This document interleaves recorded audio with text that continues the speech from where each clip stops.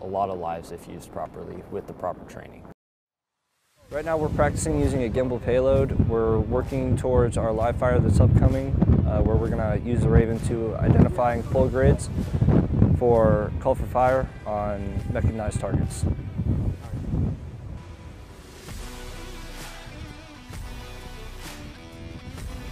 A Raven is a small unmanned air vehicle.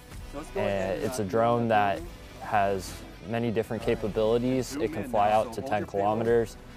The Raven's beneficial because it will allow for extra reconnaissance over areas, and you can also use it for call for fire on targets. It allows us to recon further faster in an open environment.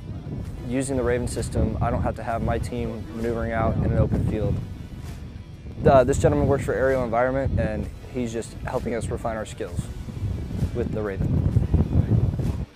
Upgrading our technology will allow us to be more versatile in the upcoming conflict, and technology is always ever changing.